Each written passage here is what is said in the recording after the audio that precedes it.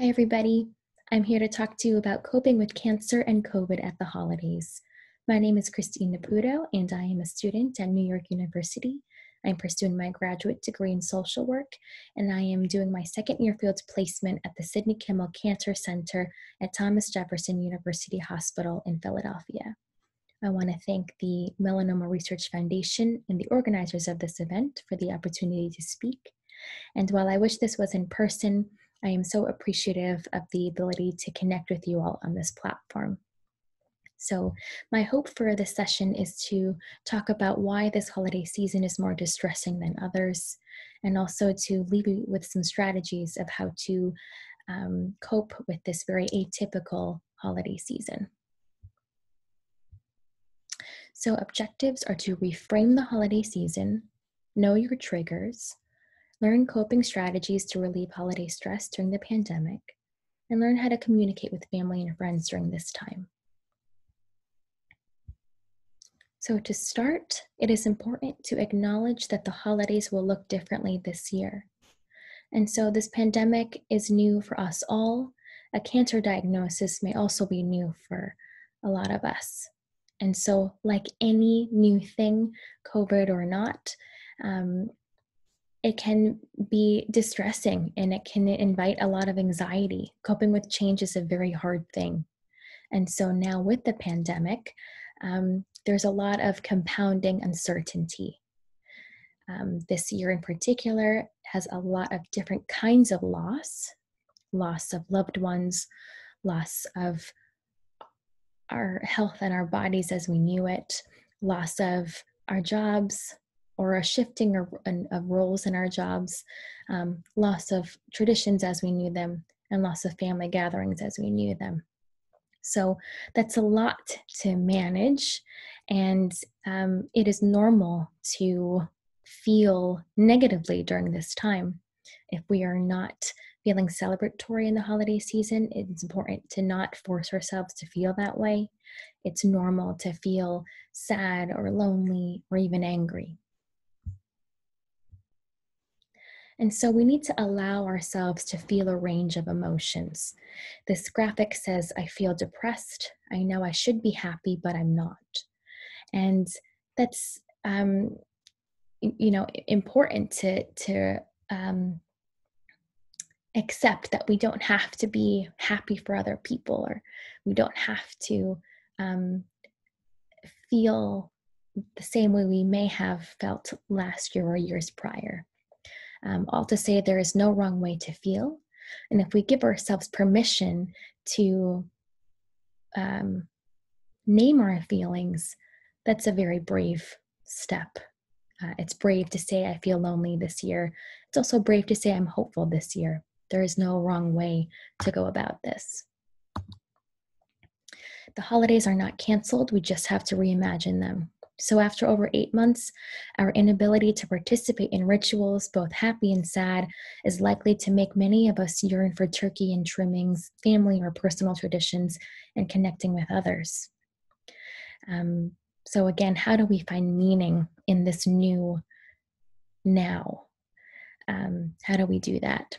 So first, we want to manage our expectations. First, ask yourself, what do I need at this time? Which is definitely easier said than done. It's very common that we can easily ask others, how are you? But also very common to struggle with asking ourselves, how are you really feeling? Secondly, we need to know that everybody copes with change differently.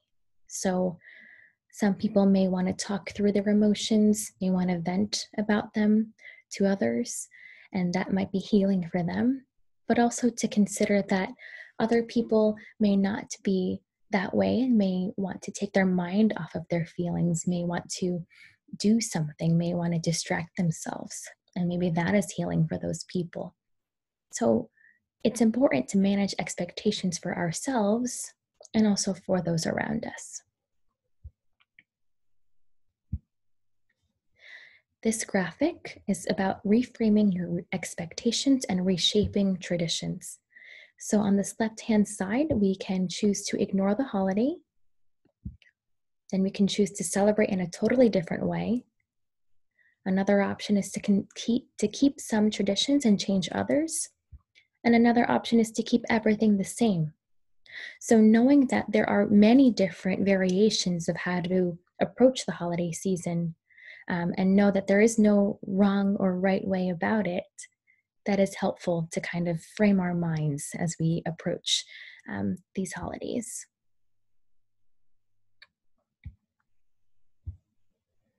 So along the same line as that, we have to ask yourself, what are your plans? What are your worries? Have you made decisions about the holidays? How do you feel about those decisions? So again, it's important to take some time to really think about, what would I like this holiday to look like? What am I concerned about?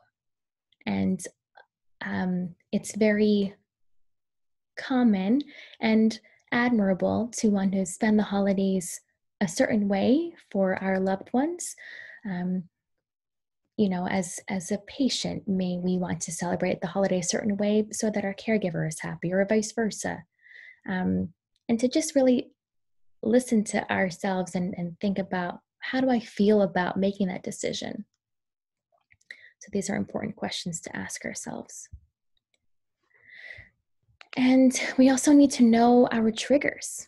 So these are just a few examples, but for example, social isolation from loved ones could be a trigger to feeling lonely.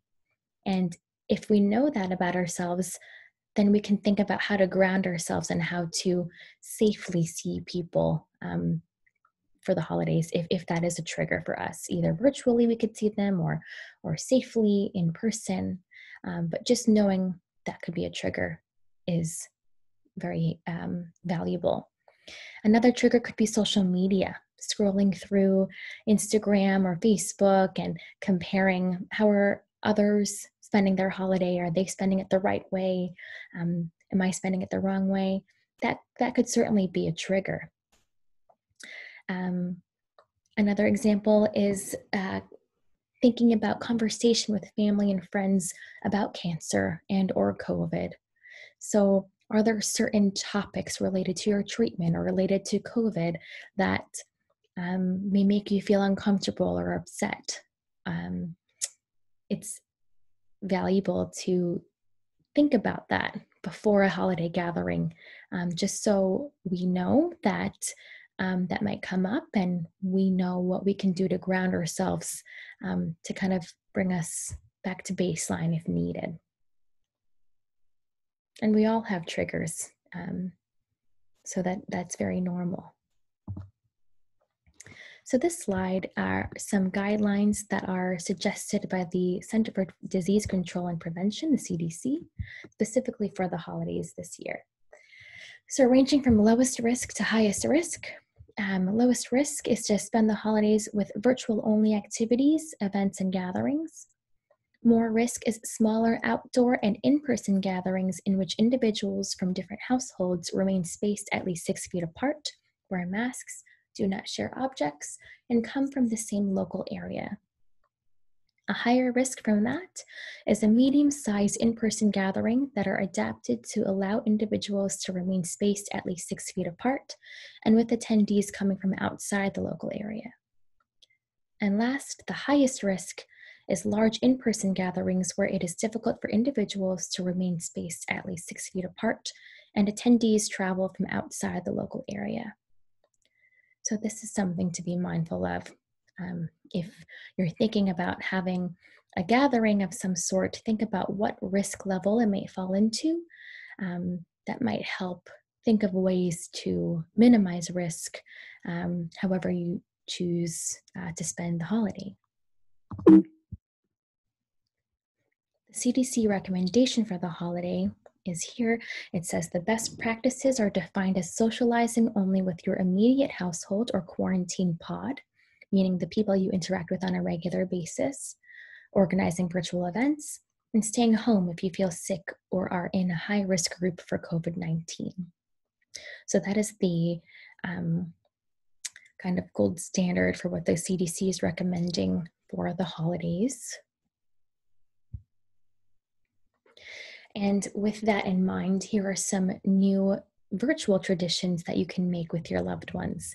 So again, these are just ideas, just examples that people have suggested before.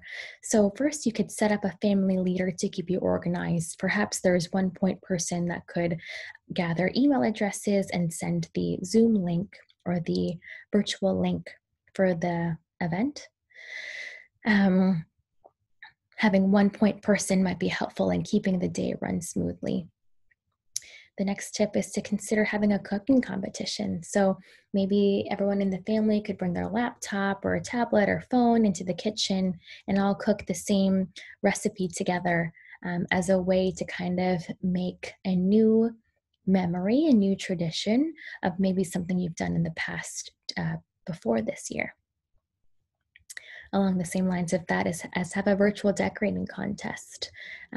Maybe you each decorate a mini Christmas tree or decorate a different menorah or a wreath or kind of have fun doing something creatively virtually together.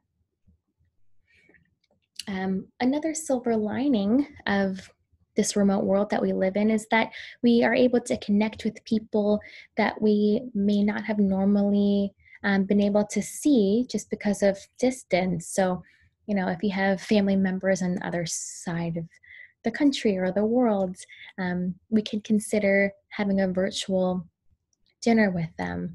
And possibly that could be a new tradition that you make. Another suggestion was to ask people to bring an item to the Thanksgiving video chat that represents what they are thankful for this year. So another way to kind of make an old tradition new this year. These are just a few examples. And here are some examples for in-person gatherings. So you could choose to keep guests to no more than 3 separate households, including the host. Consider hosting an outdoor event that can be socially distanced with masks outside of eating or drinking.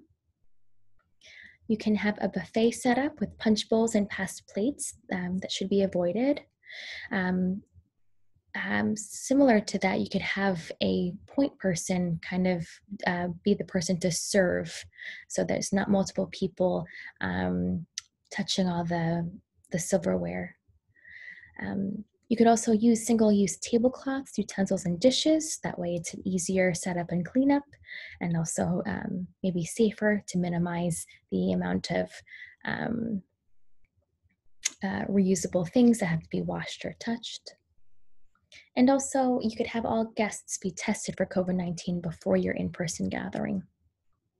Again, these are just a few examples of what you could do. So social media, this is kind of talking about if social media is a trigger for you, perhaps for that holiday, it's worthwhile to stay off your phone, stay off the computer, so you're not scrolling through looking at pictures and potentially comparing your day with other people's day. So just something to be mindful of. So ground yourself. So these are some tips if we are triggered or when we are stressed in the holiday season in general. These are some tips of how we can get back to our baseline. So first is to relax by practicing mindfulness breathing. A lot of studies show that taking a deep breath in and holding it and taking a deep breath out can calm our parasympathetic nervous system and allow us to kind of ground ourselves a bit easier. Another method is to listen to relaxing music. Some people use guided imagery and positive mental images to help relieve stress. So there's a lot of apps that are free on your phone that you can look up for guided imagery, meditation. And you could also spend 15 minutes a day on mind-body techniques, which may positively affect your physical and mental health. So all of these grounding exercises can really just be a quick exercise that we do when we're starting to feel heightened, when we're starting to feel maybe scattered or pulled in different directions to make decisions about the holidays or just in general. So these are just a few ways to ground ourselves. And so the next few slides are going to talk about how to relieve stress in the holiday season in general. So first is get more than enough rest. We want to pace ourselves. We don't want to overdo it. We want to make sure that sleep is a priority. Sleep is restorative and healing. And the lack of sleep may wear you out and affect your mood. So this is something we all know, but myself included, even as I read this to you all, it's hard to do every day. So as we go into the holiday season, if we can make a priority to sleep by a certain time and get enough rest, that is a really effective way of relieving stress. And we also want to assess your energy level realistically. So know that coping with fatigue and treatment with cancer can be overwhelming. And it's important to be honest with ourselves. Do you wake up in the morning and is today just a day that you need to take it easy? Take the time each morning to gauge your energy level for the day. And also know that energy levels can wax and wane. So if maybe one day you're feeling very energetic, I'm going to go for a walk. Maybe the next day you're a bit tired. You don't have to go for that walk that you may have planned for. So as a lot of things are changing and there's a lot of stress around us, it's important to assess our energy level realistically and for ourselves and not for the people around us. So for patients, if you may feel pressure to kind of support your caregivers in this holiday season, that is admirable, but also it's important to take care of ourselves too. Taking care is important. How to relieve stress, be open and honest. So this is, again, much easier said than done. This is all about creating healthy boundaries, really. So say yes when you mean it, and say no without guilt when you feel it is in your best interest for your health and emotional well-being. Saying no is one of the hardest things, especially for me too. But it's important to think about, okay, if I say no to this, that means I'm saying yes to something else that may not be good for me at this moment. The next tip is to accept kindness from others. So do not feel guilty for accepting others' generosity. The holiday season, a lot of people want to be very giving and want to possibly call and check in, and sometimes it can be hard to accept those gestures from people. But being able to do that is a way of self-care. And lastly, it's important to share your thoughts and feelings with others. Again, that sounds easier said than done. And a lot of times I myself will struggle with that. But every time that I allow myself to share, it does feel very therapeutic to get things off my chest. The next tip is to step back and let others fill in. So be realistic about the energy you may have during the holidays, as we've said before. This graphic over here says, know your limits, make time for relaxation, pick and choose your activities, and nourish your body. So again, what are some things that you need to do for you to get through the day? And if you need to redistribute the holiday workload, if you need to ask a relative to help you decorate that wreath for that family event, that's something that you definitely can do. So tips for patience. The first is to make a plan listing what you want to do and who you want to see during the holidays. And remember, it can change as you go along. Um, this way, you can kind of um, keep in mind, again, what you want the holiday season to look like. Again, delegate tasks, let go of expectations and know your limits. And also stay rested, take time to eat healthy food, and enjoy a luxury like a long bath. So these are general self-care tips that more than ever are helpful during the holidays.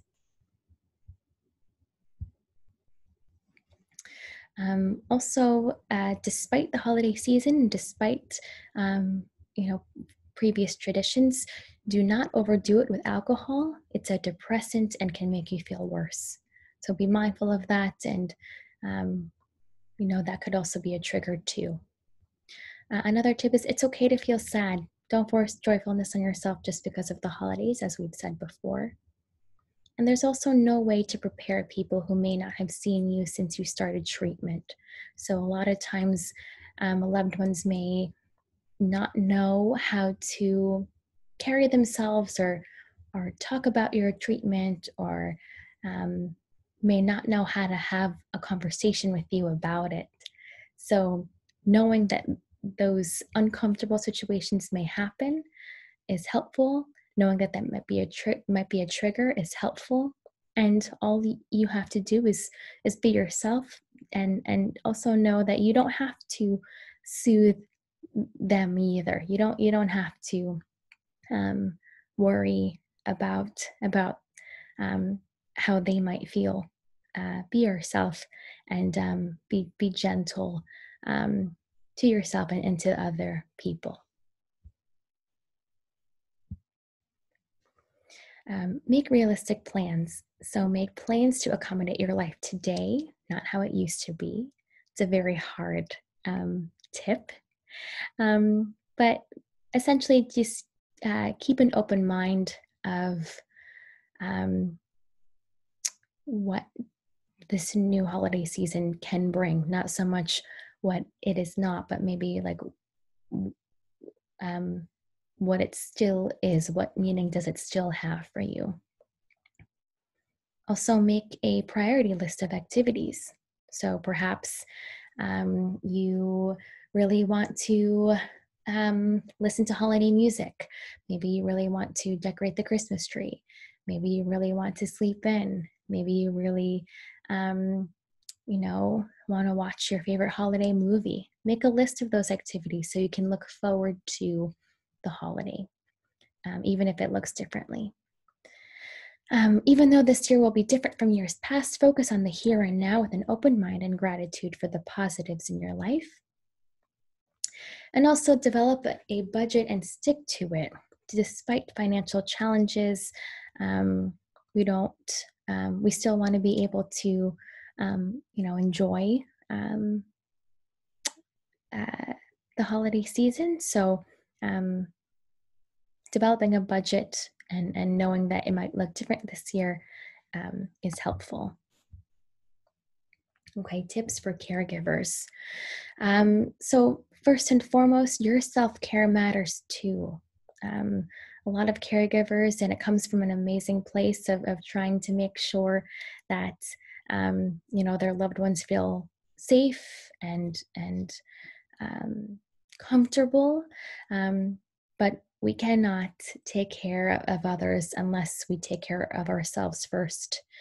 So whether you are a healthcare professional, or you're a family or a friend of somebody undergoing cancer treatment or has gone through cancer treatment, it's always important to take some time to take care of yourself too. And also ask your loved ones of their ideas for spending the holidays. A lot of times caregivers, and again, it's coming from a good place, want to make a day perfect, make the holiday perfect, by assuming that the patient may want it to be a certain way. So just asking the patient, what do you want this day to look like? I think is really, um, I think that's really just refreshing for the patient to maybe hear. And again, if the holidays do not go according to plan, that's okay. And know that this is not your fault. So even if you're preparing this alternative kind of day, if it doesn't work out, if the Zoom link glitches or um, the um, your cookies don't come out perfectly, this is not your fault, and this is not personal to you. So kind of just being open-minded and being flexible with a day is an overall tip. Tips for bereaved families and caregivers. So um,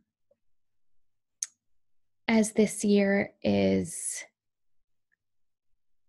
an unprecedented amount of loss, um, I would be remiss to um, leave this out of the presentation. It is important to make a new tradition to celebrate the memory of a loved one.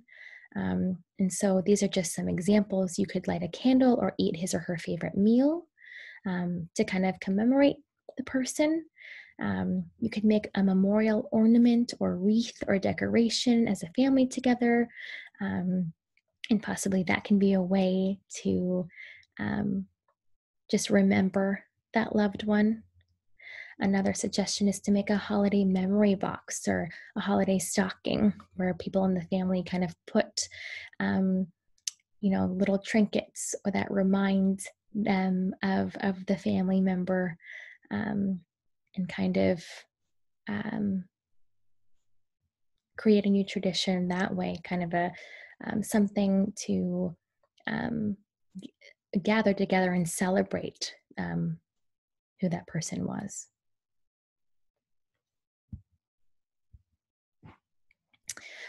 This slide is about reassessing holiday gift giving. So as this year may have had financial implications that were unprecedented, we can be creative about holiday gift giving this year. So we could shop online when feasible. We could buy gift cards. And the gifts don't have to be the same as they were in years prior. So you can make a homemade gift. You can write a card or a letter to a family member or friend. Um, a lot of families do Secret Santa or a white elephant, kind of like a gift exchange where you only have to get a gift for one other person. And so these are different ways to get creative about gift giving. And I will close with a slide called Hold On to Hope. So um, just to conclude, even though these holidays are different than before and can be distressing, it's important to know that there is an end in sight to this pandemic and hopefully to this cancer treatment. And so looking forward to that and holding on to the hope and finding meaning in this new now can be really powerful. So holding on to hope in many ways this year can be very healing. And with that, that is the end of my presentation. I hope that could be helpful, and I know this topic it's hard, and there's many suggestions, and we're all going through different changes. So be kind to yourself, give yourself permission to feel, and I hope that this holiday season is as seamless and restful as possible. Thank you for your time.